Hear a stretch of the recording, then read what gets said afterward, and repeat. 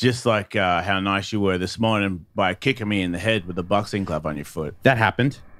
People should not wear boxing gloves on their feet. But I've been punched a handful of times with bare fists, and I've been punched hundreds of times with boxing gloves. I don't know. If you run at me, I feel like I'm going to squeeze you until your eyes pop out of your head, and I'm going to eat your eyes, and then I'm going to put fake eyes over your dead eyes. Really, with some force, giving me a concho in the rectum. Yeah. I wouldn't have turned around and punched you or anything, Right. but I would not be amused. Oh, g'day, USA. My balls is totally moving, new and improving. Knock down, we get back home. I got the heart and desire. My balls are on fire, ready to take us to the top. Welcome to my show. Did you know that your mom is a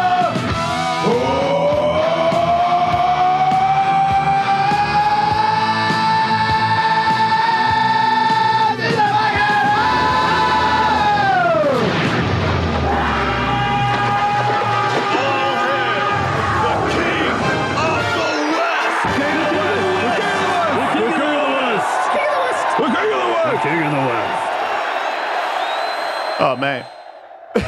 How's it going? Welcome to the show, I mean. But also, how's it going, everybody? Because we got a guest regular. It's a Jason Ellis show regular that's the guest because, guess, it's weird. I don't like new people. Zoom makes me ew. I gotta go. So this is family. This is Mike Catherwood. Everybody knows Mike Catherwood. Mike Catherwood is he's an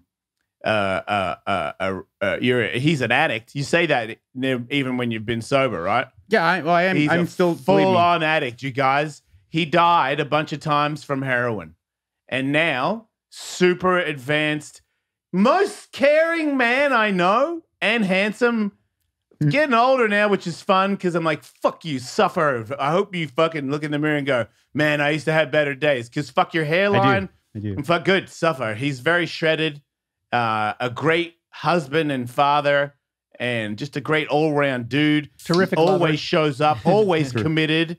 You know what I mean? Excellent texter.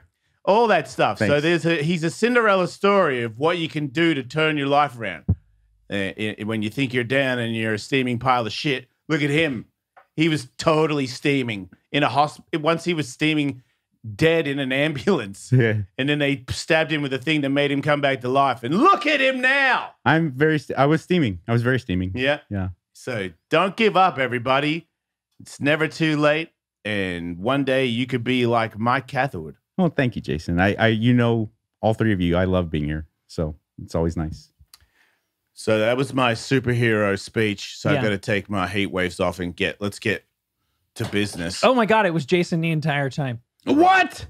That's crazy. Right. Now let's get elementary. Oh my God, it's Henry Rollins. Ah, fuck. Really? When did No. this well-read genius get here? Well, he's the only tattooed, muscular guy that wears those You glasses. think he's gay? I've often wondered, but then I go. I always felt like he had a secret relationship with Morrissey. Many people say there's a lot of They both not fucked each other. punk rock campfire gossip that his friend, which is, I don't want to at all even assume, I don't want to at all even flirt with the idea of talking poorly about. He had a very close friend that he was roommates with in Venice back in the day, and that guy got murdered on their front porch. Oh shit! And there's a big belief that they were actually more than friends. But again, that could just so be you're in that world, which is fucking the worst, most cancerous, hater-filled world besides maybe MMA. And he's smart and doesn't use drugs, and he's buff, and people are going to figure out any way to talk shit, I think. Wow, that's crazy. I have a little bit of a strange relationship with him, not in a negative way. It's just like I can easily see how he's at times cringy. But in every personal interaction that I've had with him, and some of them were extended, he's always been so nice and invested in listening to me and made an effort to make me happy and comfortable. So I like him very much. Yeah, you're a really nice guy. Just like how nice you were this morning by kicking me in the head with a boxing glove on your foot. That happened. People should not wear boxing gloves on their feet if they're thinking that that is going to protect the other person from kicking them in the head. Remember that, everybody, when you look at the night sky. How much difference does a boxing glove make in general? Because there's obviously boxing, and then there's MMA, which is 4-ounce gloves, and then there's bare knuckle boxing. Yeah. So I think Jason would probably be a much better person to ask, but I've been punched a handful of times with bare fists, and I've been punched hundreds of times with boxing gloves. It still will fuck you up and make you all dizzy with a boxing glove, absolutely. But the visible immediate trauma is much less. Like I gotten punched in like fist fights and stuff where I didn't even think it harmed me that much, and then I get to the mirror for the first time. I'm like, oh fuck, what am I gonna do? You know, especially like when I was in high school, it's like my parents can't see this. This is bad news. You know, like black eyes and cuts and stuff. Right. Which I very rarely have, even with sparring in boxing. But I still get dizzy, and I'm like, that probably wasn't healthy. I think MMA gloves are the ones that do the most damage. Just on your hands, if you have no gloves and you punch somebody, I feel like that is, I think I'd rather get punched in the face than punch you in the face with no glove. I guess my hands are kind of thick, so maybe I get away with a couple, but if you had a real fight where you had, like 6 or 7 minutes landing shots on each other, bare knuckle. I heard a few of those bare knuckle guys talk about it. They're saying that they're throwing so hard and their hands get numb and they can't. He found it hard to keep making a fist. His fingers would come out because he's not used to having like no wraps or anything to kind of keep your hand balled up. And I remember that last MMA fight I had. I can't remember what it was. I don't know if I blocked something or landed a knuckle, but from not having a lot of MMA fights and being a boxer all the time, I was throwing hooks where I was my knuckles were hitting him before these ones were hitting before the other ones, and these two knuckles were fucked for months after that fight. And I didn't even know. I couldn't tell you when it happened. I've heard a lot of really high level MMA fighters who transferred over from boxing or kickboxing say the exact same thing, because you get so used to you form that muscle memory of hitting with a boxing glove. Yeah. And it's just different.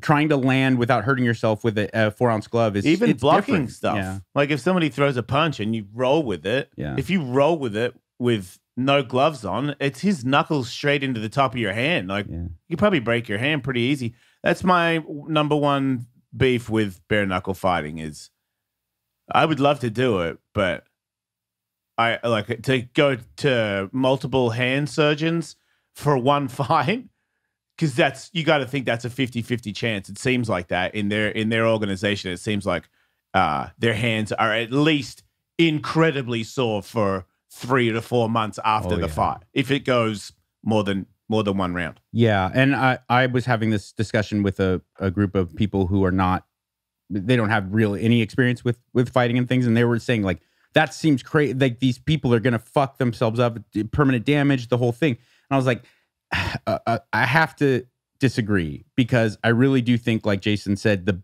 biggest threat is the fist, because if we're worried about trauma to someone's face and body, there's kids in Thailand that have like 400 fights that get elbowed in the face and kneed in the face. Isn't the science a million times worse? Isn't there science that proves that soccer is bad for your brain? Yeah, absolutely. Because it's not, people worry about the one big blow, the concussion shot, but soccer, the classic example is a kid might go out there and practice heading a ball 500 times in a day. Yeah. And that's all little bits of trauma. But that's true. Is Thailand just the CTE capital of the world? Like, if you go to a Thai prison, everybody's just depressed trying to kill each other. No, because how about make a deal? You kill me, I kill you. It's very interesting. Everyone's trying to make suicide beds all day. First we eat pad thai, then we kill each other. It's very interesting, because what you talked about. You get pad thai in prison in Thailand? I think you could get. I think that's the only thing you eat in Thailand. Do you think it's a good pad thai, or do you think it's a bad one? I think it's probably better than anywhere else in America. Right? Yeah. Yeah. Just saying, it couldn't be that bad. They don't do bamboo in the nails anymore, do they? I know very little about Thai prison, except for the fact that there's a certain Thai prison the most gnarly one where you can actually fight your way out of it. That's right. Yes. That is real. Yeah, we had a guy from a documentary about that. Yeah, I was here that day. That's a real Are we thing. all part of that conversation? Yeah, Sweet. it's a crazy thing, and it's real, and people don't understand. And I really love like Muay Thai, all about it, everything about it. But people don't understand. They think it's like, oh, in Thailand, Muay Thai is big. It's like baseball or football in America. No. It's part of their culture. Yeah. It is. They look at it as the king of Siam hundreds of years ago. That was how you asserted yourself as a Thai. When you're a young boy, you just have fights. So you have like 150 fights until you get brain damage, and then you get brain damage and you go crazy and you rob a bank, and then you go to jail and you get sad and you make bets with everybody else on who's going to kill me or I kill you until somebody kills you or you kill yourself. Seemingly, though, damage. Yay, Thailand. What Tully was talking about with the soccer ball stuff, the constant low level stuff, that seems to be true because if that's as bad, yes, then I don't feel like everyone gets it. If you're going to say we're crazy for taking fights because you can get hit in the head, and soccer, if you header the ball your whole career, that is just as bad for your brain, then what you eat cheeseburgers, if you drink beer every night, shut the fuck up. Like if you smoke a cigarette and you're telling people, man, don't risk your brain.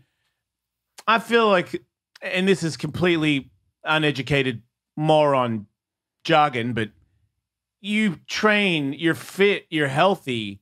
Yeah, you get hit in the head. And there's certain people I feel like that do it in a way where it's not the sport. Really tough people fight all the time because they're very angry and they want to fight. And if you're fighting someone where you're trying to do damage to them because that's how you fight, then you obviously have to be in agreement that they are doing the same to you. So often through your week, you're having scraps with somebody where you're going tit for tat, hitting each other in the head.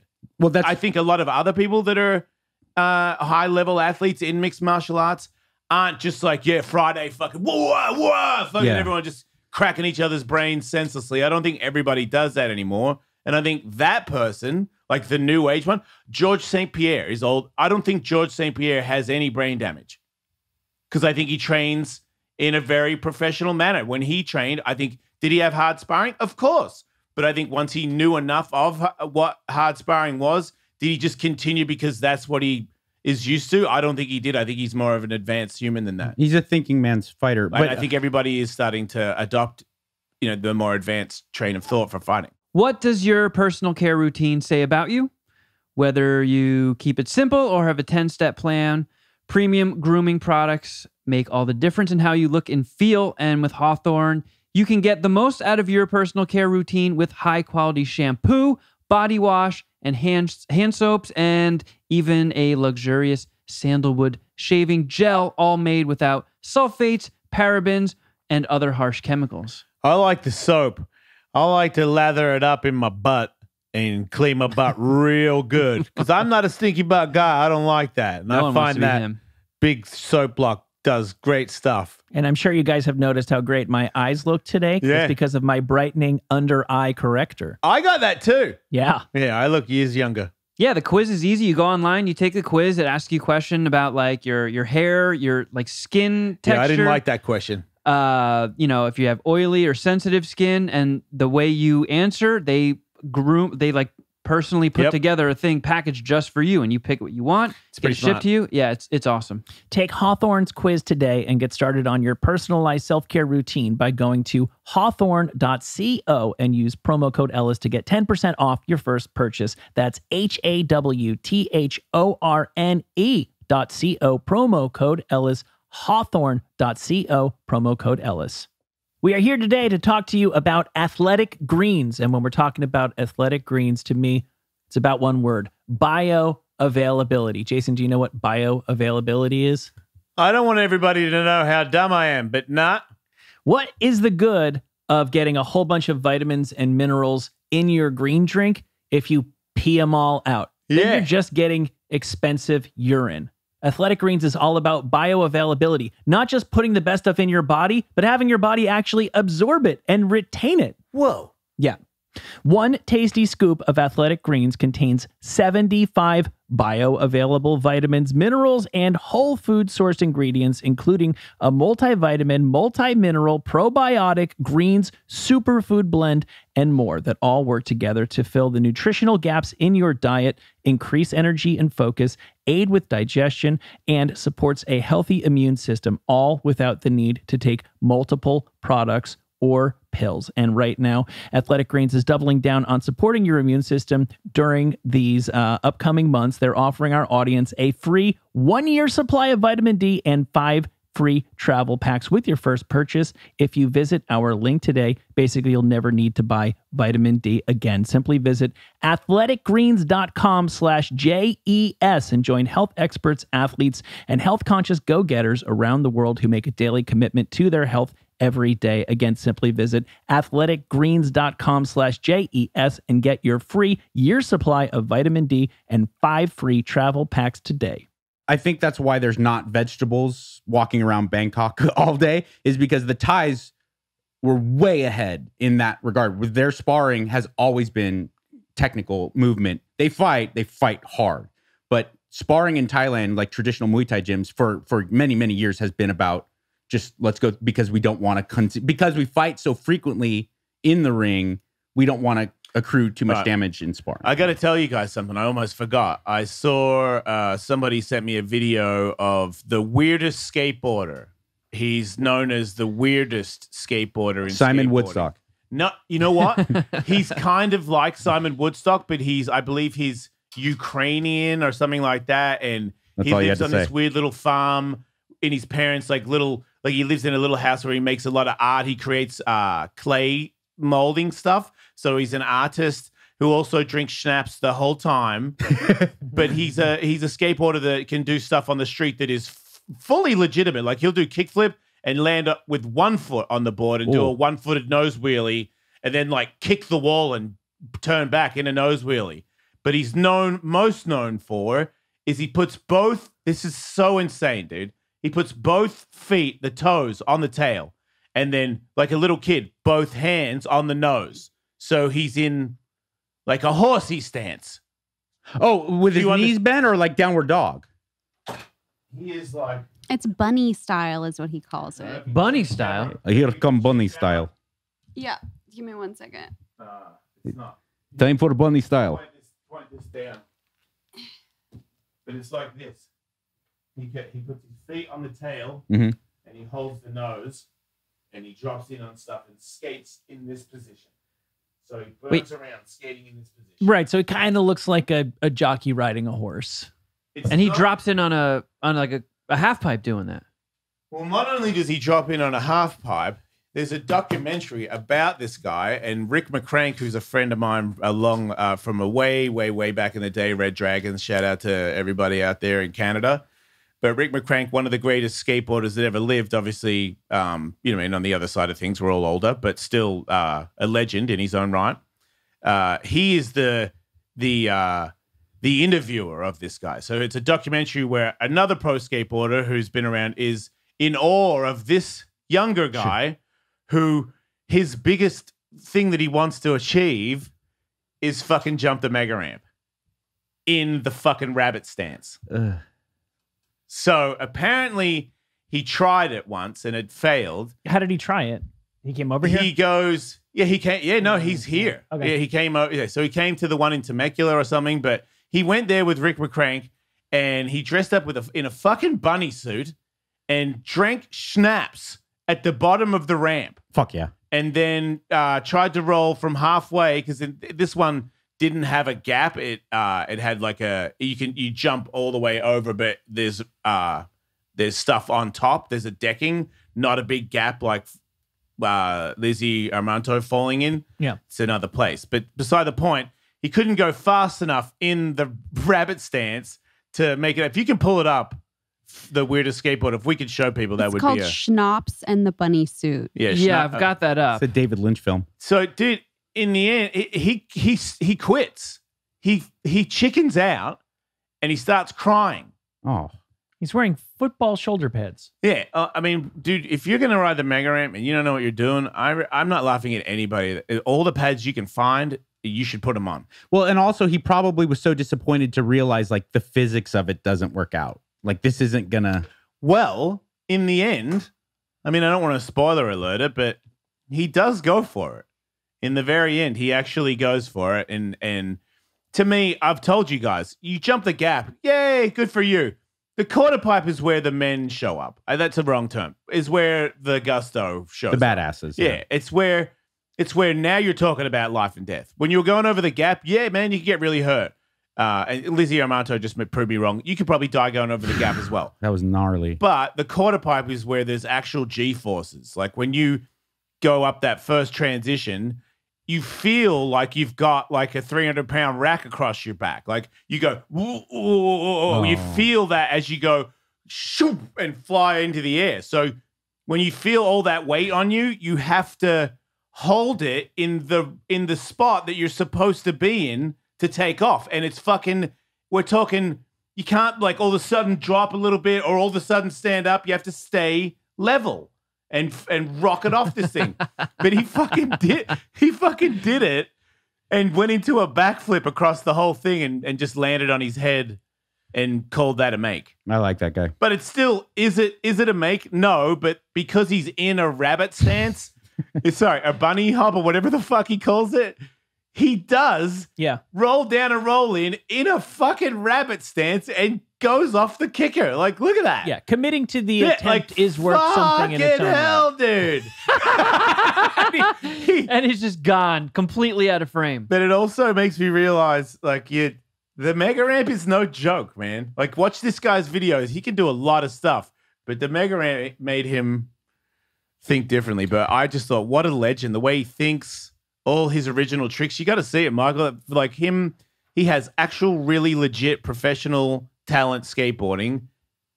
And some of it involves him bunny hopping around like a rabbit. Like, right. But then he'll go into a thing where like Rick McCrank, he does a trick and Rick McCrank tries to learn it.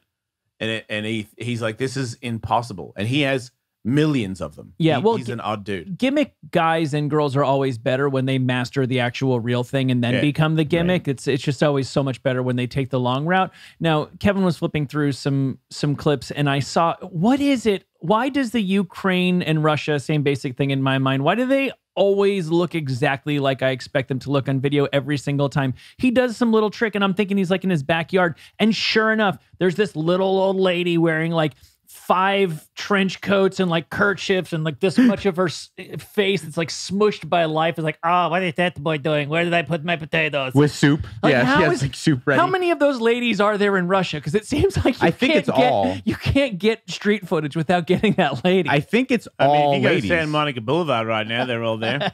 I also like how the legendary skateboard from generations past all have the same outfit too, the same look. You know, like if you see McCracken, Ed Templeton, Rodney Mullen, right now they're all wearing the Oxford shirt and like the work chinos. Like it's every guy. That's the look. It's a vibe. Yeah, it's a vibe for them. If it ain't broke. Yeah, sure.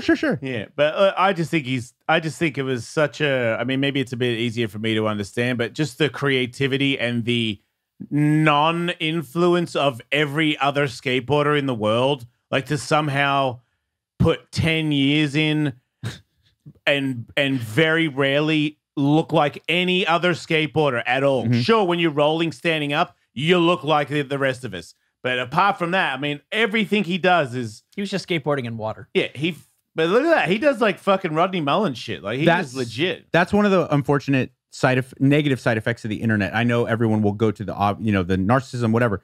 I see one of the big ones is that before the internet, almost all skateboarders or people who develop their own clothing style or people who were into boxing, you almost always saw them develop this unique personal style because they weren't constantly seeing everybody else do it. They only had access to like the maybe handful of people that they did it with. And so you didn't have the restraints of knowing, well, this is how it's customarily done. Now with the internet, every kid is so inundated with like all of what's supposed to happen that you don't oftentimes see that as much. Well, and also not as significant, but you have so much video of yourself. Yeah. You might not have realized how weird your style was, but now you're constantly judging your own footage against other people's footage. It reminds me of, I wasn't there for it, but I don't know which one of you guys was in the NBA a long time ago when it was black and white television and you were doing the underhand shit. Yeah. That guy was like the highest scorer of free throw shots at the time. Yeah. So it's like, the fuck, man? And I'd be like, what the fuck, leading scorer of this position? Suck my ass. Yep. I'm pretty sure to this day, the guy who holds the record, I don't even know if he was an NBA guy. He may have been a Globetrotter, but literally holds the record for the most consecutive made free throws, not in a game. Just come on down to the bar and that guy's going to see how many free throws he can hit in a row tonight. Would hit like 600 in a row. Oh my God. Underhand. Everybody said that about Shaq when he was playing. Oh, Shaq should have been shooting underhand. Yeah. Bill Walton. But he was so cool that was it was so uncool. It's like a bocce ball for him. It would have made more sense for him to flip it like the physics of it. Yeah, for sure. Do you guys remember? I mean, of course you remember. Everyone remembers the game GoldenEye on N64, the Bond game. Everyone played that shit in the late 90s. Natasha tries to help you, you murder her, right? Yeah, you where you get your other 4 friends, you fucking shoot them. You didn't play that? No. Okay, well, it was really like one of the biggest landmark games in home console history. I spent most of my childhood running from possessed wallabies. I believe that, but this was like 98. Yeah, so I would have thought. Then. Okay. Yeah. Wallabies don't leave. So this game, it was landmark. It really, people bought N64s for this game because everybody played it, and it was so fun. It was so amazing.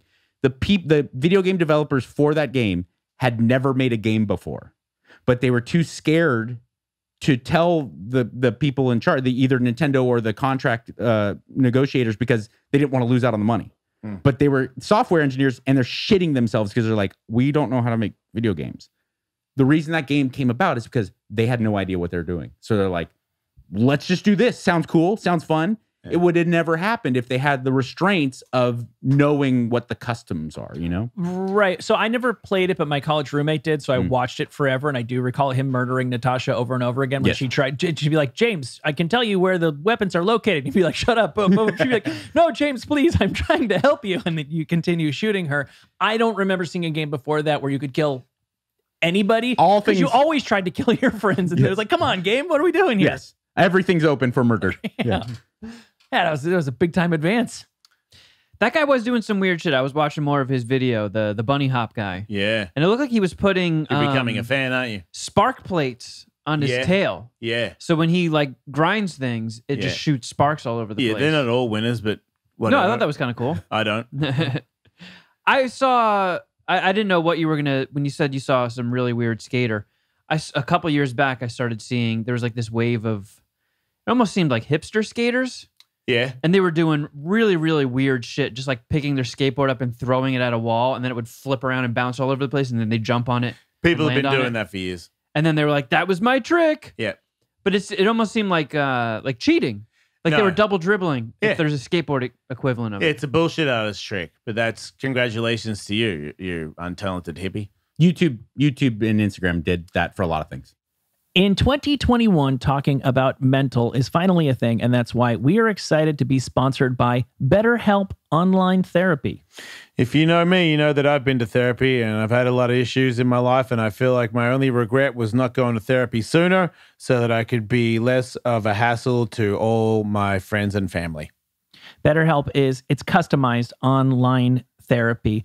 You don't have to go see somebody, and it can be very, very intimidating. I've been there going to a doctor's office. It's weird to walk in a place and say, I'm here because my brain doesn't work and I'm an emotional mess. This is just a much easier and frankly more convenient way of getting the help that you might need. It's much more affordable than in-person therapy, and you can start communicating with your therapist in under 48 hours. That's why millions of people have tried BetterHelp. This podcast is sponsored by BetterHelp, and the Jason Ellis Show listeners get 10% off their first month at betterhelp.com/Ellis. That's betterhelp.com/Ellis.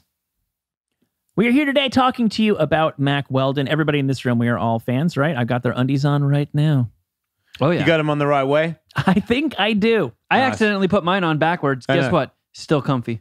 Nice. They're that good. Wow. You can even wear them incorrectly. That's a great promo. They're going to be really stoked. Jason, you've been happy with all your Mac Yeah, Weldon man, stuff, they got right? really. I'm pretty critical on t-shirts, and they got a really solid t-shirt and a solid sweatshirt that when you take it off, the inside doesn't come off on your t-shirt. All these things are critical to me. The neck stays good after you wash it. It's got good stuff. Well, summer is here, and you're going to want to dive into Mac Weldon's swim line with trunk and board short options that are quick to dry and have 4-way stretch fabric when you're not in the pool. Mac Weldon's new Maverick Tech Chino Short and Radius Short are the perfect additions to your summer wardrobe. Mac Weldon also has a free loyalty program. You can get free shipping. You can get discounts. And for 20% off your first order, you should visit macweldon.com/Ellis and enter promo code Ellis. That's macweldon.com/Ellis, promo code Ellis for 20% off. Mac Weldon, reinventing men's basics. You know, Hoonigan approved my stunt, and they want me to do it next Friday. Which stunt? So by the time this comes out, I'll be dead. I'm going to have a ramp. I went to the hardware store and bought wood that doesn't fit in my Jeep. So then I cut the wood. I got the guys to cut the wood, and then it went back. It still didn't fit in the Jeep. So then I put it on the roof, and I got Katie to go buy tie downs to tie down my wood onto the roof. Yes. And now I'm picturing Fred Flintstone getting food delivered to his I car. so contemplated just doing the arm thing, but I was like, come on, dude, you're fucking almost 50. So yeah, I got to tie down. Dinosaur bone. I was like, I can make it. I swear. I saw something the other day that like 8% of Americans think that they can beat bears hand to hand. I'm like, I saw that. I mean, I'm so close to stupid. Yeah. Wait, but I think I can beat. Is it that far off? Is I think I 8% could far beat- off? I've always said I could beat a bear with a sword and a shield. I never said I could beat hand to hand. That's ridiculous. Was it? I don't know how much difference it makes. I saw that same headline and thought of you immediately, Jason. Was it bears or was it tigers or lions? Both. There's no. There's 6% is bears, and 8% of all Americans believe they could beat a tiger or a lion. In a I see, and I'm hand. dumb, but I would think that I'd have a better chance with a bear. My estimation for me with tiger and lion is 0%. You're dead. It's Yeah. only a matter of time before its claws get to the body in a way that you're mortally wounded. No. I think a bear, just because of its structure, at least you have some chance How to does like. that make any sense at all? A bear is so much bigger and more powerful and wider. And what is your actual blow? What are you giving the bear that you can deter a bear? Like maybe finger him in the anus or something, and he's like, "What? I don't do that," and he leaves. Yeah. But if it's an actual, I've got to make the bear fucking submit. Yeah, no, How I is didn't that know. possible? You know what? In my mind, I'm thinking of What move do you use? I'm thinking of escaping being a victory, and Yeah. with that, I see like I stand some chance with a bear. With a lion or tiger, you're done. If it decides it's going to kill you, you're going to die. I don't know. I feel It may like not be now. You could take a tiger's back and choke it out. No, dude, What? you've been near tigers. Yeah. Okay, their neck is like this, Jason. Nah. You're not choking No, it it's out. not. No, it's not. No, it's not big enough for me not to get my arms around. I didn't say you couldn't get your arms around it. I'm If you can saying get arms around, just crazy fucking good, go to sleep, kitty, you motherfucker. You could do it. dude, they jump like See what I mean? Moron. I'm convincing myself right now that I could do it. they jump like 7 feet in the air. Like you're I not don't need to staying go on their 7 back. foot in the air for this fight. My point You is can that jump in the air 7 feet. I'm like, sure, you're coming down sooner or later, fuckface. the explosiveness in that animal, you're not staying on the back. You're not cinching in the choke. What I about do- if I I do punch like my- into his mouth and hold onto his tongue and choke him to death while he's eating my arm? He might just be able to bite it off. Maybe, but maybe not.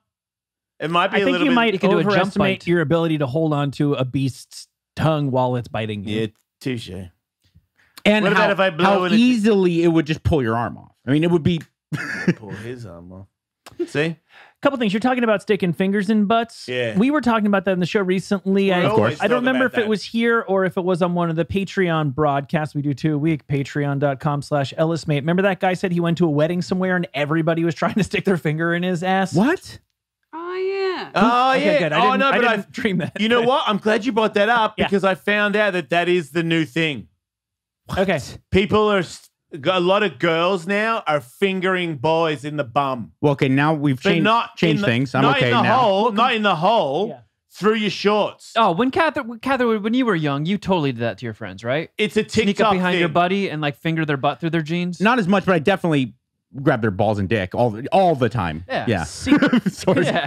my kid is half Japanese and he has lots of Japanese friends, and he was talking about how they all concho each other. What's and that? I just thought this was something one of his idiot friends made up. Apparently, this is a time-honored Japanese school child tradition. Boys and girls, since the days of yore, have been trying to concho each other. What is the concho? It's like aggressively sticking your finger in somebody's butt to fuck with them. Yeah, I don't. It's a unisex pursuit in Japan. My brother-in-law, who was a cop, like a gnarly hardcore one too, LAPD, he would do that, and I would assume that maybe was a macho kind of bro thing, where he would just to fuck with me, I would get a credit card swipe or a couple fingers up the.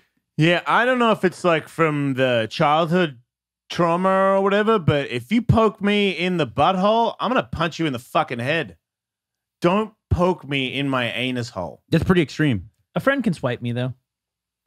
Wait, Swipe or okay, poke? Yeah, what's a swipe? What's a swipe? Down the crack. Yeah. Or up. Wait, Like a credit, people- you swipe people- a credit card. People do, yeah. I don't know about that either.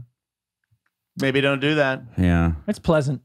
Is it? Yeah. Wait, you're saying when you feel the finger go down your butt crack, you find that to be a pleasant experience, unsolicited. If Michael Catherwood had walked in the room today, But you don't know. and It's had- from behind. No, I know. And if I had been in unawares, he had really with some force given me a concho Yeah. in the rectum. Yeah. I wouldn't have turned around and punched you or anything, Right. but I would not be amused. Right. I Yeah. wouldn't like that. Yeah. That's what I'm If saying. Michael had come in and had seductively run his Man. finger down my butt crack over the pants, I would like that. I'm kind of with him. Seductively. Yeah, and then when he turned around, I go, Wait, Yum. is I it the feel like we butthole or the penis? I think it's a pleasant sensation. It's a funny Butt thing to crack. do. You're saying you will feel a pleasant sensation when Mike touches your rectum. Yeah, I would say. I feel like you should put your money where your mouth is, and you should present your I- fanny to him go right right now. ahead. Fucking I so agree. all right. Yeah, go right ahead. Wow, and you will do it. I'll do it right here. You guys, wait. Make sure the cameras. Oh yeah, see you might need to close your this laptop. laptop. Like I was gonna do. I was thinking more of a Okay. like you're Wait, like you're getting some whipped cream Top on your to bottom. finger. Okay. Yeah. All right, Man, all right. this conversation is crazy. Wait. Oh yeah. Is that enough? Okay. Wait, That's not bad. That's nice. did it Yeah. feel good? Yeah, sure. You want him to do it again? It's kind of fun and funny. I got to be honest, didn't feel all that What bad about to me either. what about if you did it like 4 or 5 times? It would get awkward. Just It would- consistent. okay, you would start to feel awkward. What is that? Not that I feel like it's the starter kit to butt fucking, right? Like What if he you're- did it with his face? You're fluffing him. I don't know. I would think the starter kit to butt fucking would be blowing him. You're butt fluffing him right there. You're tantalizing his cheeks. yeah, but in a comedy way. And he said Yeah. that it feels pleasant. Pleasant is the beginning of jizz. Okay, wait, hold on. I hear your argument, Yeah. but I once received a deep tissue sports massage from a man, Yeah. and it was very pleasurable from him touching me. Yeah. I did not think that was a starter to sexual activity. I just thought that was another person touching me that was very pleasurable. Yeah. I don't understand what's happening. Okay. If it's pleasurable, we're jizzing. Oh, please make that a shirt.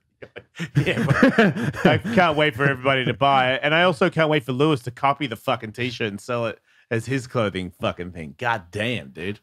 Back to the matter at hand. I have that entire YouGov poll about what percentage of Americans think they could beat these animals in Yes. one-on-one combat. 72% of Americans believe they could win a battle to the death with a rat. Who are course. these 28% that were like, no, a rat would kick my ass? Oh, there's pussies in my life that I go, a rat would win. Elephants. I want no part of a fight with the rat. Is it true that elephants are really scared of Mises? Of what? Mises. Probably What the is way it? the cats are afraid of like cucumbers. And the way that humans are afraid of spiders and snakes. I mean, we're much bigger and better, and we freak the fuck out, you know? Yeah. All right. How would a rat attack a full-grown human? Could go up Like- your bum hole. I don't know how it Eat would your intestines. I don't know how Yeah. it would kill me, but I think it could keep on landing successful attacks that I did not care for while I was unable to retaliate in any way. Why can't you retaliate? Yeah, why can't you punch a They're rat? hard to catch. Yeah, because it wouldn't be there. They're fast as fuck. Yeah, it'd be like fighting a really great boxer. He'll just keep on landing stinging shots on me, and when I try to return fire, Where's he coming not- from? What are you in the forest or something? Like, how many angles does he have to come at you before you? Look, it's one thing. Yeah. Can a mouse or a rat get a bite on you? Yeah. Mm-hmm. If a rat or a mouse is like coming at you, and then he comes from this angle at you, sooner or later he's gonna cop a foot up his ass, and that's game over. No, yeah, you're right. Coming right for me, and you're a rat. I'm booting you to Texas. Not even a great blow is going to kill That's it. what I'm saying. But You think I'll kick it while it's coming in for the... it's not as easy as it may sound. I mean, for instance, and granted, this is a squirrel, but I think that there's some similarities. One time I was picking up dog poo in my front yard with my boxers on, and I stepped next to a squirrel that I didn't know was there, and I clearly spooked him, and it ran up my leg, through my boxer hole, it burrowed, got scared, and turned around and went back, and I tried to... I panicked. He was in your pants. It went up my pant leg. With your penis. Yeah, but it didn't. It was next to your dick. He didn't hit my wiener. To your dick. Yeah, he could have bit my dick, but he did not. And your scrot. Man, that is He fine. could have burrowed into your rectum. He went up my hole in my boxers, in my left leg, and then panicked, kind of wiggled, turned around, and ran back down. And I couldn't. Not a get tree. it. Yeah, I couldn't get it, and so it happened. I mean, it was fucking like lightning. I know, but if that squirrel was going to beat you in a fight, it would have to keep doing that. Right. Mm-hmm. And I feel like it would have to spend... It can't just get like... run up your leg, punch you, and then run away real quick, and then keep doing that. But what Tully's saying, I think there's value to it. Imagine a Butterbean versus Floyd Mayweather. Yes, one shot. Butterbean's going to get that one shot, but it's really fucking hard. And I think that eventually I'm going to get said squirrel or rat, and I'm going to kill it, and it's going to be brutal, and it's going to be rather easy when I do. But there are plenty of people in the world that when that rat or squirrel makes that first attack, they go, ah, and lie down, and then that fucking rat kills it. And I think that that's me, and I don't have any shame in admitting that, because I think that's a far greater percentage of the population than is willing to admit that to themselves or out loud. I think beating up a rat. The vast majority of human beings, a rat comes right for them, and then it comes again. They go, ah! Oh, I like you guys' impression of... If it wasn't Ratman. If it wasn't a fight to the death, if it wasn't like one of these things where you're like, you got to kill this rat, it's you mano a mano. If it wasn't that, if it was, I was in New York City and a rat ran at me, and I would run away. Yeah. I would not even think to try to fight it. I'd be like, what the fuck? I don't know. If you run at me, I feel like I'm going to squeeze you until your eyes pop out of your head, and I'm going to eat your eyes, and then I'm going to put fake eyes over your dead eyes, and then take you to dinner and drive you around in my car and shit, so your family know that I'm fucking would and none of you would ever fuck with me again. Okay, there's a news story I got to talk to you about after we finish this. Don't forget it. If it's a cage match between me and a rat, I'm winning. You're winning. Yeah. I will punch that I think, rat right I think in the we're face. arguing two different things, though. Cage match versus rat, I think most people eventually win. Rambo rat in the wilderness, you might be in trouble, is what you're saying.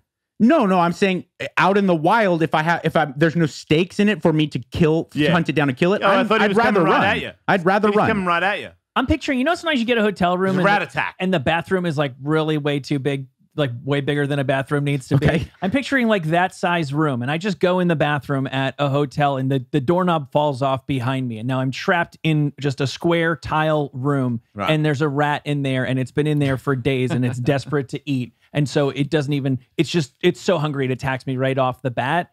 Like, yeah, I win eventually, but God, do I get fucked up a few times first. And it's a tense situation. It's horrible. Yeah. So, see, I support only those 71% of people think that they would beat a goose one-on-one. I think I handle a goose. I'm not too worried about that. Destroying a goose. Gooses have long necks, right? Yes. It's such a bad thing to have for a fight. They're not that nimble. They don't have hands. No, you can kick them, you can choke them. They don't even have claws. Don't they have like just the flipper ones? Yeah. A goose so what are might they going to do? Give you like a paddle slap? A goose might be at the top of the food chain of things I could kill easily. You know what might be a cool thing to watch? A goose attack you with your hands tied behind your back. That'd be cool. Because I don't think a goose can actually do any damage. But I've seen sometimes on YouTube where somebody's leaving the parking lot to go to work, and a goose is like, nah, you're near my goose babies or some shit. And then it's a full goose attack. But the guy's kicking at the goose. And I'm like, What if you don't kick and you just let the goose bounce off you a bunch of times? He has a beak. He doesn't even have teeth. Yeah, I know. Yeah, and it's not like a veiny swole like a wild turkey. That'll fuck you up. How? I didn't say I wouldn't win, but I've been. But a wild turkey, what kind of claws does he have? That's what I'm talking about. And they will go after. They are. They're little fucking Diaz brothers animals. Like they will fucking roll with you. Okay. But you will win. But a wild turkey, about similar size to a goose. I mean, these big fucking turkeys like this. They're strong necks. They will come after you and they will headbutt you like a soccer Do you think hooligan. you could beat a koala bear? I don't know. They're pretty strong, man. Yeah. They're really Do strong. you think you could beat a panda bear? Yeah. But you don't know if you could beat a koala bear. It has nothing to do with like the athletic makeup. Pandas are so fucking timid and lazy. But what about when that one panda bear grabbed that guy out through the fence in the zoo and he was going to pull him in half? Maybe. But He had- they're such fat fucking lazy shitheads. Yeah, but I'm not saying could you beat a panda when he's sleeping. I'm saying panda's like, fuck you, I'm taking you out. Yes. You're getting taken out. I think if I go into an octagon with a panda, I'm winning. I am not so confident as with a koala. I'm kind of under the impression that if I were to wander into the average koala enclosure, the koala kind of knows the fight's probably about to happen and reacts accordingly. Mm-hmm. I feel like if I walk into a panda enclosure, he just still sits there on his fat ass eating bamboo. Man, you Just guys are crazy. I feel All like my I feel Australian- like I could walk around the back of a panda and just punch it in the back All of the my head. Australian fans are freaking out right now. Koalas are just as fucking relaxed. They're all high on the gum leaves, man. They don't come at anybody. I don't know anything I've about never koalas. seen a koala. I know, but All I know about koalas is they have fucking nails like Flojo. how could you not know more about koalas than pandas? Pandas is... Because I have a thing for pandas. But if you have a thing for pandas, how do you not know about the panda pulling that guy through the fucking zoo fence? I do. Did you see it? Yeah. Did it look like you could have got out of that? Yeah. Bullshit artist. Let me tell you something.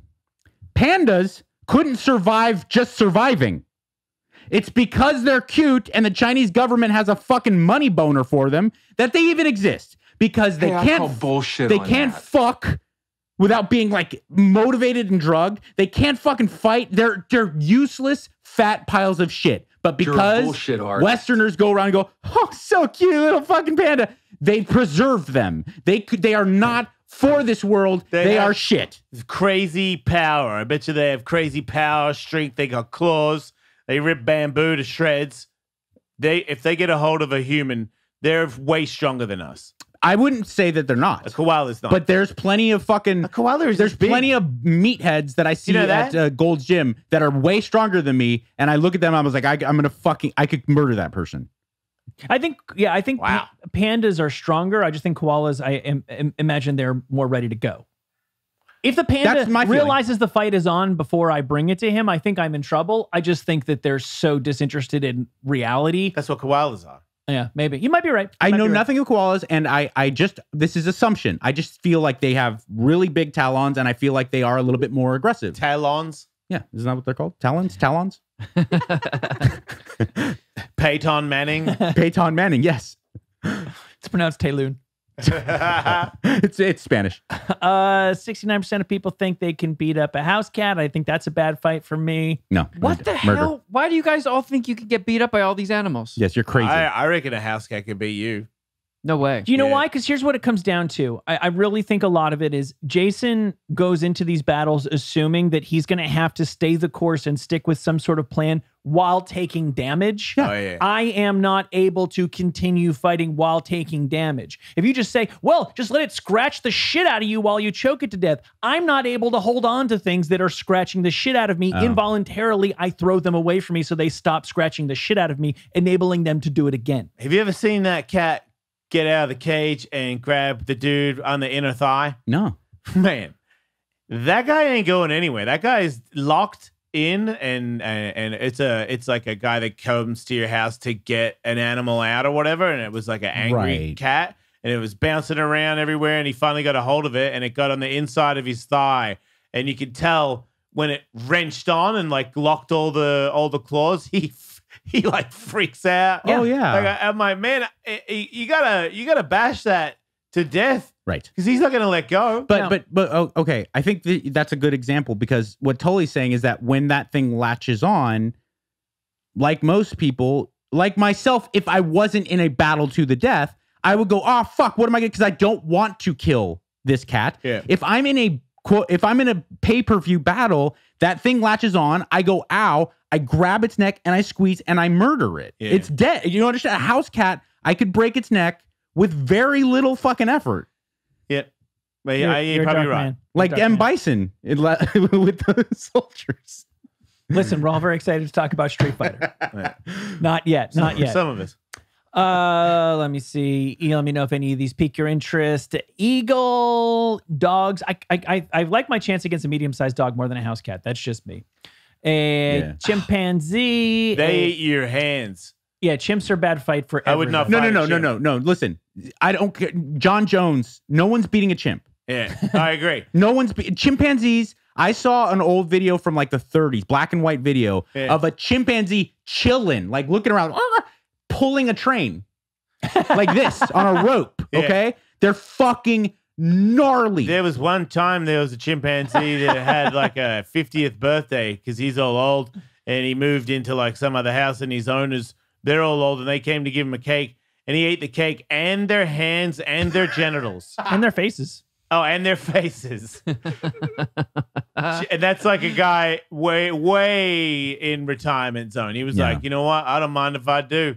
Fuck you guys for letting me stay in this house. I mean, your genitals. That's the thing is like like the house cat example, once a chimp gets on you, like you're not getting it off. Yeah, you're dead. It's going to kill you. We all agree. I don't know how 15% of people believe they're going to defeat a king cobra in combat. That's spear. That's everybody who was asked that question when they'd been drinking. Yeah. Wait. If you're a dude and you've been drinking and someone asks you that, you better say that you could beat a... Yeah, of course you could beat a... It will have landed the death blow before you realize it has started to strike.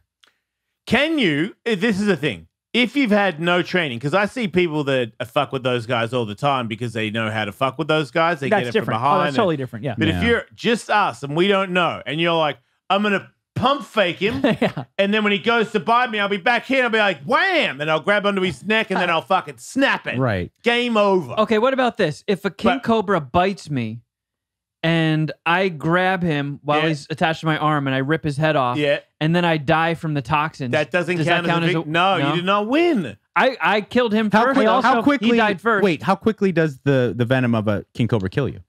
Takes a bit. Okay, so if Kevin's in a Dana White sponsored fucking pay-per-view with a king cobra, round one, they both have the antidote, and he gets bit, and then Kevin goes, ah, fuck, and then rips its head open, wins, walks out of the cage, and they give him antidote. That's a... Yes, it is. Wait. When a king cobra bites you, does it just hang off of your arm and celebrate like a guy who just dunked a basketball hanging off the rim? No, it stays on there. Yeah. I think they stay on. Yeah, but I also remember when that anaconda bit me on the show? Yeah.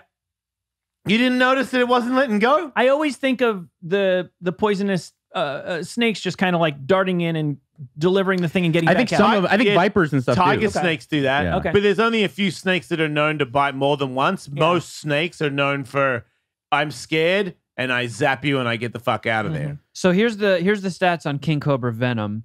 In a single bite, they can deliver enough venom to kill 20 people. Oh shit! Or an elephant. Jesus Christ! And if you are bitten by a king cobra, it can kill you within 15 minutes.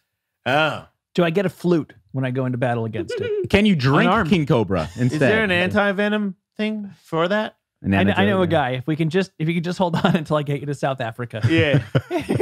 Yeah, I've got 15 minutes. So. See, because like, is it? I don't know. I from what I understand, it's like the black mamba or something like that. There's snakes that kill you in like 10 seconds. Like you're fucking done. Yeah.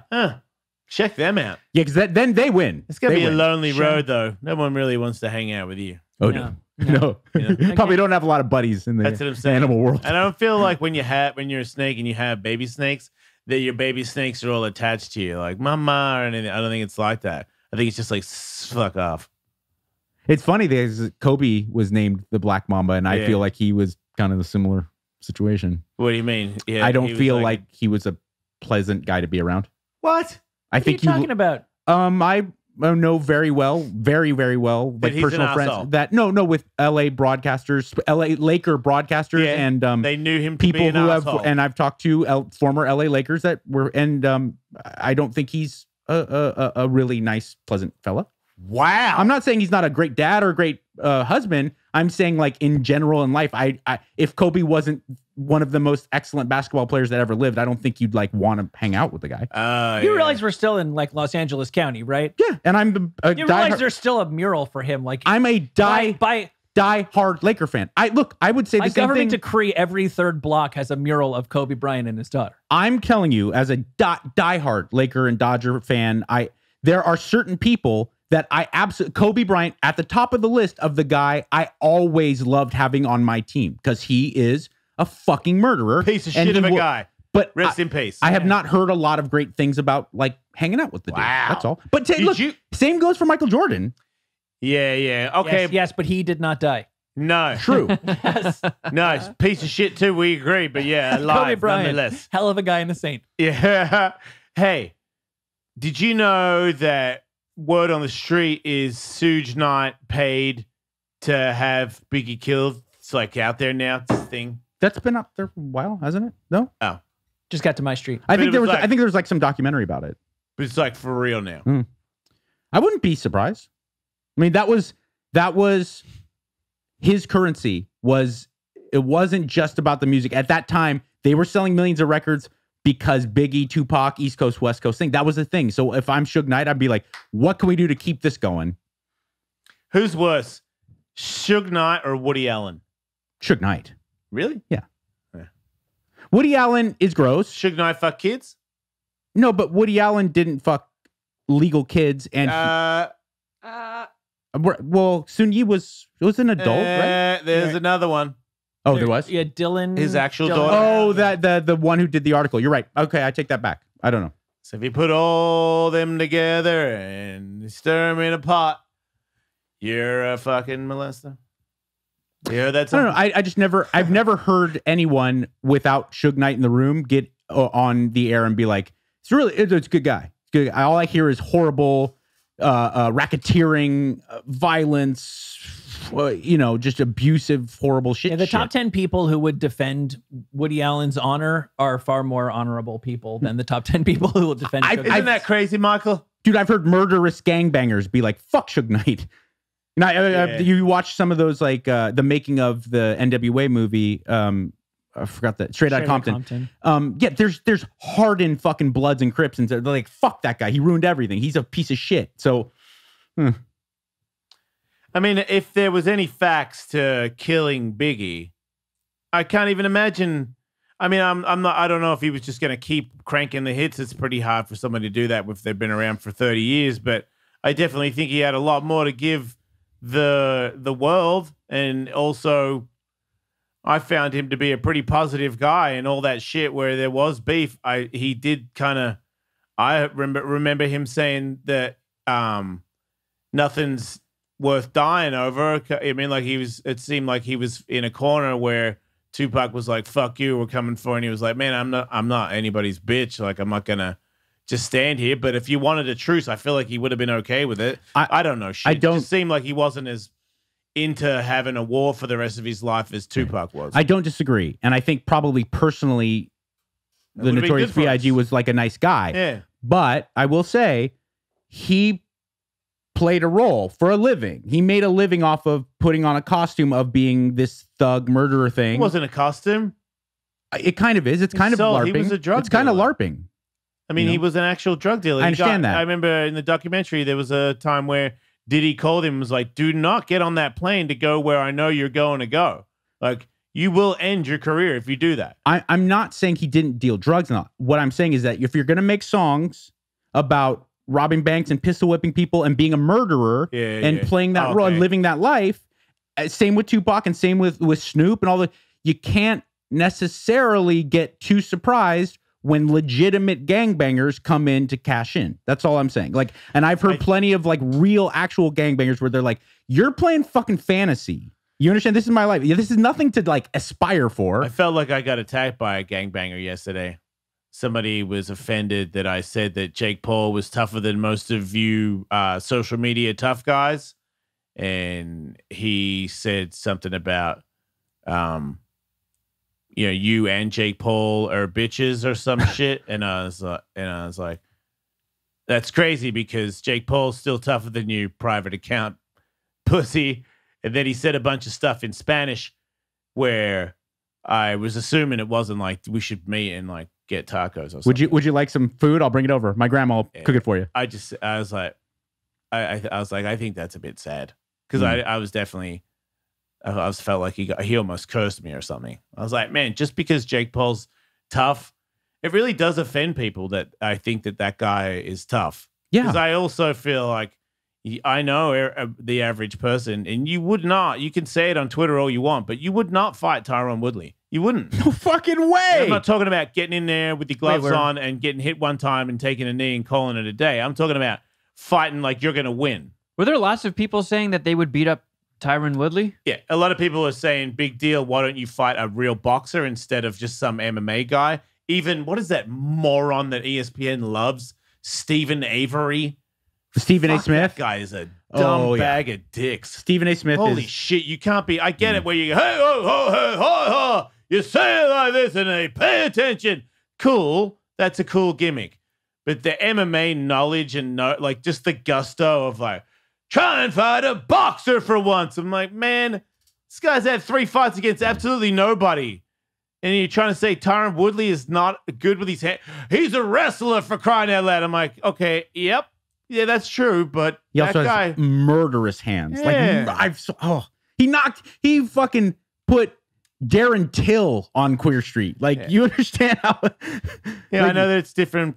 Boxing and kickboxing is two different things as well. But this is a guy who's a proper athlete who doesn't have any. When I see him punch, I go, yeah.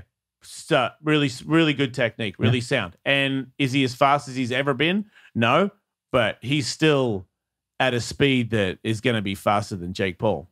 I honestly, I think, look, with Stephen A. Smith in particular, there's a lot of people in sports and in politics, broadcasting, and I got to know them off the air, and you realize, oh, they're just super smart. And Stephen A. Smith, he's maybe the highest paid. Yeah. He's certainly in the top 3 highest paid sports broadcasters in the world. Yeah. And he's a very smart, very thoughtful guy. And I think he realized probably about a decade ago that I can make a good living being the thoughtful guy. Yeah. I can make $10 million a year going, Michael Jordan doesn't get respected because he's black. I just, for the sake of everybody in MMA, it's the same as in skateboarding. I didn't like it when people were super involved in skateboarding that didn't skateboard. I wanted everybody in skateboarding to get a job after they finished being professional, all the pain and suffering they went through. I want them to have a job at skateboarding. I want some other fucking asshole ESPN knob coming in, swooping everybody's shit. And I feel like the guy, as you said, is one of the highest paid people there is. Why are you in MMA? Like, give that to Dominic Cruz or give it to an MMA guy. Like, what are we? And you know what? I give you a different argument if everything you said was spot on and you were, I bet, wow, I didn't know that. Yeah. But you sound like you're not that knowledgeable in the sport, and it's crazy how much of a platform they've given you to discuss it. It's a bit of an insult. It is crazy, and that's one of the things I've noticed when ESPN took over the UFC contract is that they have at their disposal Ariel Helwani and Dominic and these insanely good analysts, and yet they let Colin Cowherd or whoever the fuck, and Stephen A. Smith, because the UFC has to be a prominent part of ESPN, they're just like, and make sure you make a comment about this. And it's like, why? Why would you have a guy say that Nate Diaz beat Conor McGregor with sumo wrestling? Why would you put that on broadcast? I guess I should look at it in a positive way because Stephen A. Smith is a mainstream sports announcer, and now he knows the names of a lot of people in MMA. Yeah. So that it'll be like if Stephen A. Smith was talking about what happened at Do Tour, and I'm like, man, you don't fucking skate, but there's so many people that listen to him from a different walk of life that might now officially know who, you know, Lizzie Armanto is or something like that. Right. And that helps skateboarding. So I guess I'm really, but for me, I'm like the core of it. I'm like, man, you're kind of fucking wishy-washy in it with your phony ass dude that can't hit pads. But he is bringing awareness to it. But he could do that. Okay, let's use skateboarding as an example. X Games comes around. Stephen A. Smith is hosting his show, talking about the X Games. Man, that girl Lizzie, wow, what guts. That was did you guys see that fall? Let's kick it to Tony Hawk to break it down for us. You know what I'm saying? He could have brought the awareness. Why he would never in a million years would ESPN be like, Stephen A. Smith, we need you to break down the half pipe for us. And then later on, Moto X. I'll tell you when he would, when it was apparent that it was the most relevant thing in sports right now, because that's really all it is. He wants to be as relevant as possible. And I'm not sure, Michael, especially you guys are American born who have grown up with mainstream sports. Yes, from here. So I don't know. That's right. And I can go back where I came from and all that stuff. You know how big football and baseball and basketball has been in your life. And now MMA, I only know MMA. I followed NBA for a while, so I know how big it is. But is the UFC, is MMA as big as those? Nowhere near, right? Those household names of those baseball guys and football guys destroyed the names of the MMA guys. Other than the top one or two people, even the top one or two people, everybody knows that. Conor McGregor and Ron, they're getting to that awareness where they're on Ellen, they're on late night shows. Yes, they have definitely elevated, but you can't compare anyone in the world of MMA to like an Aaron Rodgers or you know, I don't know who Aaron Rodgers is. Yeah, Ben Roethlisberger. You know what I'm saying? Like Ben Roethlisberger is a football player that had a motorcycle crash and sexually assaulted somebody. I know about motorcycle crashes. I don't know about. Oh, really? I don't know about. I'm right, Michael. Oh, I think there was more than one accusation with ladies. Something in a bathroom, and I will say this: I hate to judge a book by its cover, but I was watching an interview with him yesterday because he just announced that he negotiated a new contract with the Steelers. He looks like a guy that does bad stuff. Like if you told me you can't judge a book by its covers, but yeah, he looks like a guy I used to buy meth from. Wow, that's like he's just like heavy insults flying over here. Angry white guy. Yeah. Two things. ESPN didn't get in the UFC game to keep the UFC a fringe sport. Yeah. Yep. ESPN has certain things it can do to elevate the status of things. It leverages its platform, and Stephen A. Smith is one of the biggest things it can. He's their number one leading gas bag. And also bear this in mind: I'm sure he's less knowledgeable about MMA than he is about boxing or football. But people who are knowledgeable about those sports complain about him as well. Yeah. Like, they do. Yeah. As in, he doesn't know. I'm saying he knows far more about he grew up watching basketball and football, and I think he actually is a pretty legit boxing guy, at least as a sincere fan interest. You guys know what clickbait is, right? Yeah, absolutely. You can put an article on the internet that are like, here are several things that we might consider changing about our social security policy to ensure a saner future for a brighter America tomorrow, and nobody clicks on that. Yeah. And you could go, Donald Trump just said the most insane shit ever. And everybody clicks on that. Yeah. There's an art or a science to saying things in such a way that people just can't turn off the TV because you're either like, yeah, finally somebody said it, or can you fucking believe this guy saying this shit? And there's just the right way to thread that needle of saying stuff that it's like trolling, really. Yeah. You say stuff that people can't help but react to and comment on and retweet. And Stephen Smith that is his value. He's a sniper. ESPN. He's a sniper at it. Like, Tully's exactly right, and that's why I'm saying, like, as a guy, same as Cowherd, and as a guy who I've interviewed Stephen A. Smith 20 times and talked to him off the air. He's super smart and he's super got his shit together. And I think he realized, like Tully said, there's a level you get to with being a good sports analyst. There's a level you get to with being a guy who can do clickbait. Skip Bayless is another example, but then. Fuck Skip Bayless. Fuck all these guys. I'm fucking Brendan Sharp. I don't know if he has a gang sign, but I'm fucking belt. I'm on the below the belt, trying to be Aaron Carter. Below the belt and shit. What's up? Pretty good. Sharp below the belt. What's up? I saw it with Hannity.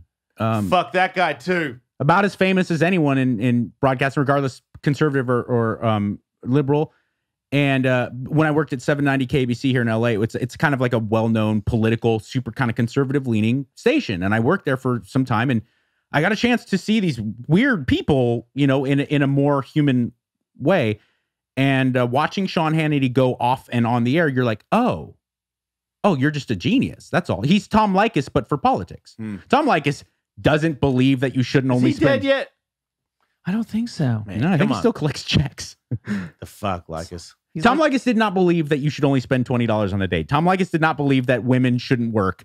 Tom Likas knew that if he said that in that way, the phones would light up, and he was smart. Yeah. It's just not something I'd want to do. Speaking of commenting on combat sports, I feel like we really grazed over you getting kicked in the face. Well, yeah, I guess. I don't know. It's confusing. Is that a big deal? And I also don't know how much to dissect it prior to actually having the video available for everybody. You know what I'm saying? I mean, they think can, if they're on YouTube, we could get it spliced in somewhere in here. Yeah, they'll definitely either put it in when I brought it up before or right now, because now they have two options to do it. It happened. I mean, I was not sure how that was going to play out. When we talked about it yesterday, I was really on the fence of my, like, having faith in that being pulled off. Yeah. But holy As in shit, what? on Not working out how? I don't know, the glove flying off, or it just not, Which just happened once. wet noodle A practice round, connecting. yeah. But that first one where you went for it, you really just kicked Jason right in the fucking face. Like, that was a really solid kick. Yeah, we were I just was playing. impressed. You're fucked Yeah. up, Mike. Sorry. Yeah, no, you're definitely a tweaker. Yeah, I did when we did a Patreon show yesterday, Kevin was punching me in the face. I saw. And he fucking won't do it. Like, you can tell he thinks, you know, like, if you get punched in the face, it hurts. It doesn't hurt if you practice a lot, you know?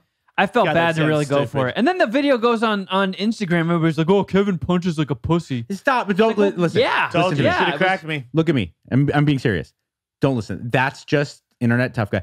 It's your friend punching him while he stands still. Even if he's saying do it. It's not comfortable. Okay. I'm Don't so listen to tough. those people. I'm in the shops.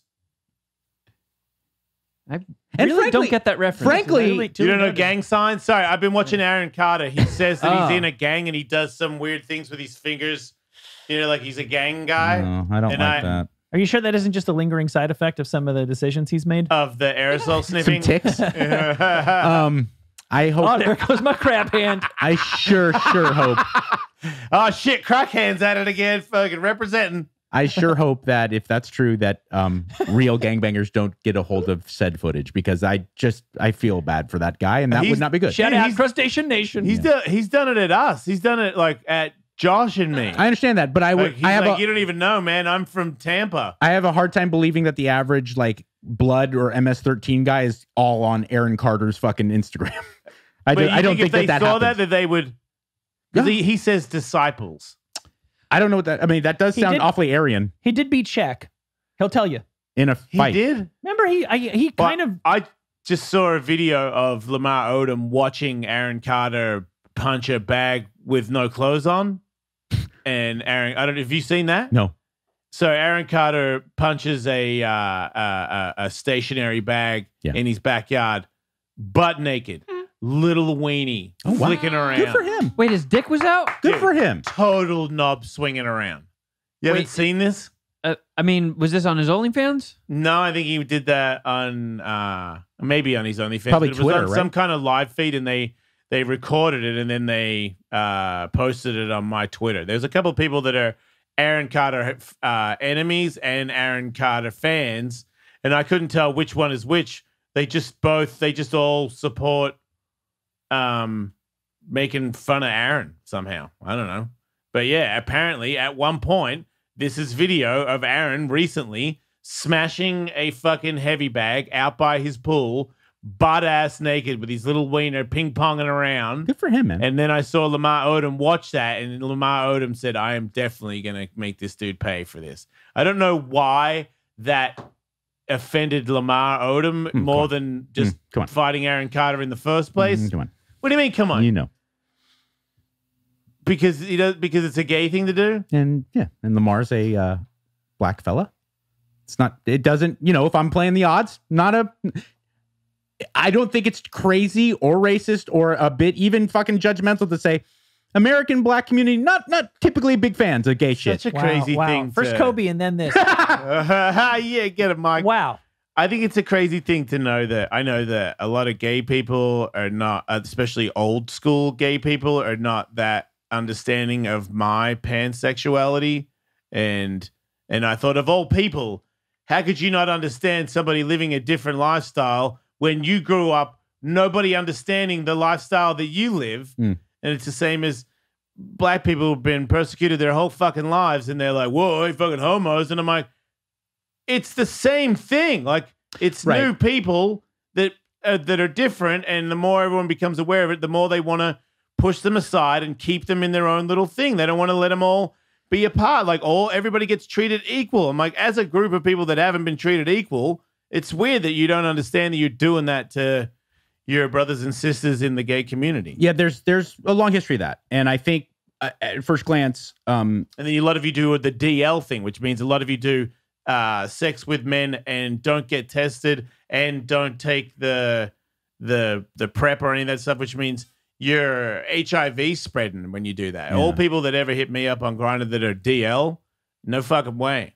Because I know that you're like some suspect motherfucker. It's very true. And there's no way they're cleaning their butt out properly. No. Thank you, Michael. That's not why, but yep. No, but since the beginning, really, of like America, that's always been like, you're like, well, you were persecuted. Shouldn't you guys have a But, you know, you look at like the Jewish community and the Puerto Rican community or black community in New York. And then certainly there's this wild history of Mexicans and blacks in LA, which has thankfully gotten a million times better in the last like decade or so. But either way, there's this, you would say like, well, why can't you, of all people, empathize? And the reality is it's because you've been fucked with so long that you've come to realize, and it's part of the fabric of who you are, that it's us against the world. Yeah. And it has nothing to do with what you've experienced. I know, if I'm a Jew, I know for 2,000 years, all I have is my other Jews. All I have if I'm a black guy in America is my fucking family. I'm going to a Sabbath party soon. I Googled what that was today. Nice. Shabbat. No, a Shabbat. Shabbat? Yeah, sorry. I'm going to a Shabbat. It's just a dinner. I Googled it. I mean, there's some other things to it, but... Probably a little more kosher food. I just feel like I wish everybody could give everybody a chance. It's just so simple to me. It's like, there's a new group in town. What does this new group do? Are they hurting anybody?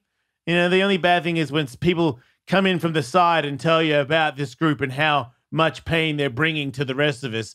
And that is not true, because gay people they're not hurting anybody. You know, the black people of the world aren't hurt. You can't say they're hurting people. You can't say one person, one group is bad for us. We're all here. You know, like, I don't know who told you or what school you went to where you're like, that's bad. Those guys are bad.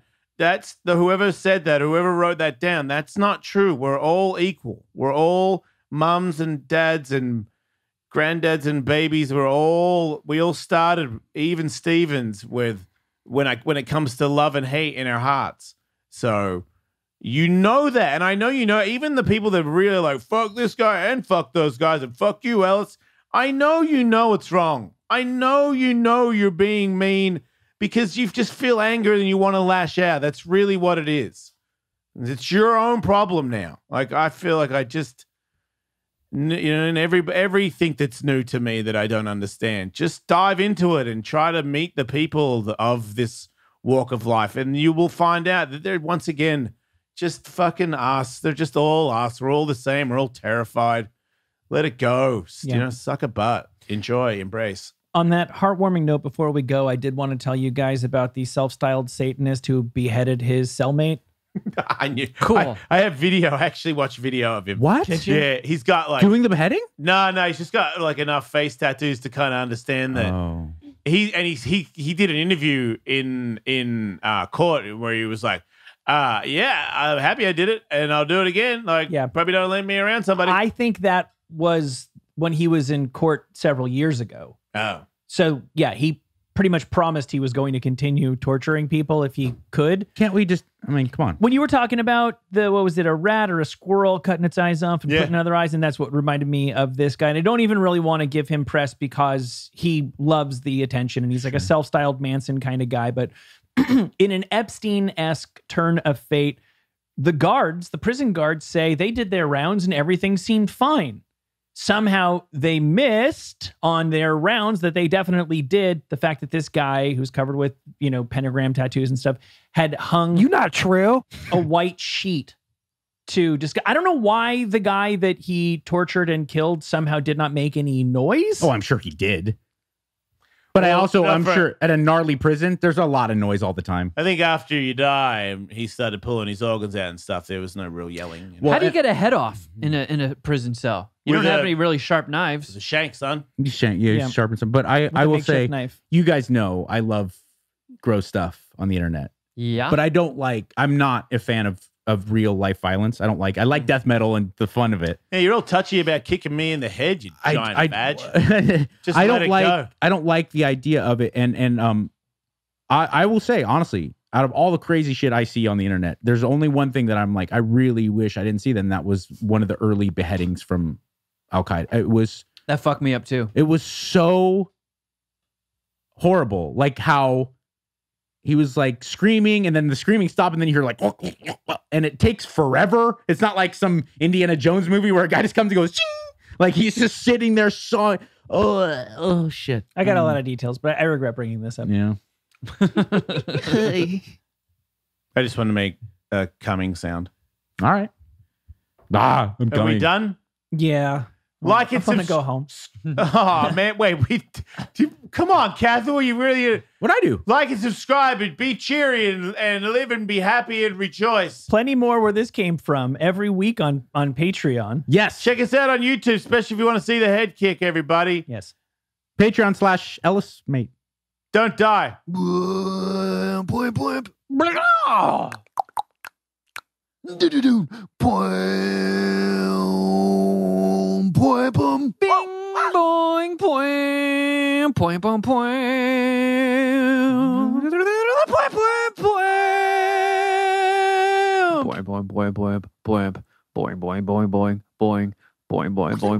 boing, meow, meow, meow, meow, meow, meow, meow, meow, meow, meow, fucking meow,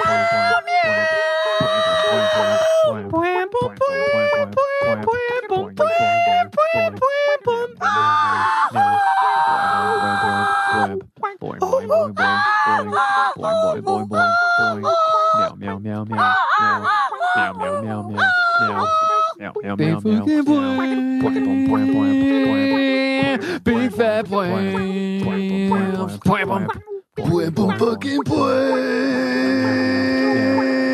big fat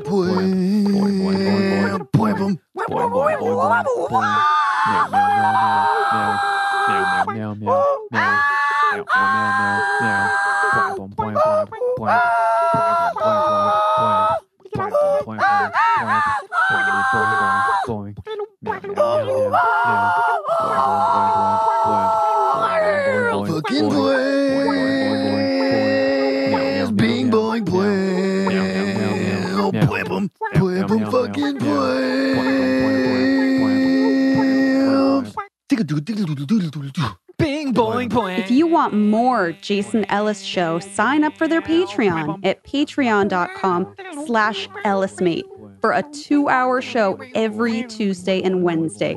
To watch full episodes of The Jason Ellis Show, subscribe to us on YouTube at youtube.com/The Jason Ellis Show. And don't forget to follow the crew on Instagram at Wolfmate, at Tullywood, at Kevin Kraft, at Underwear Wolf, and at The Jason Ellis Show.